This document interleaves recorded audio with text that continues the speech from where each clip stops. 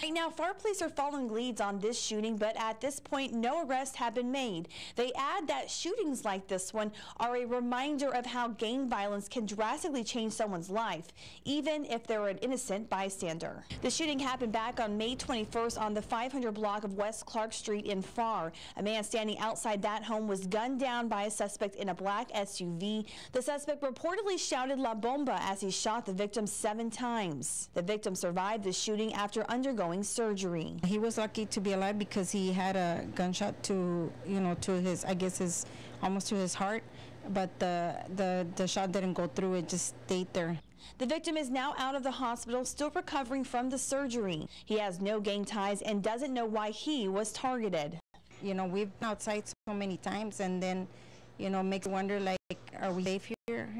Can we even be outside?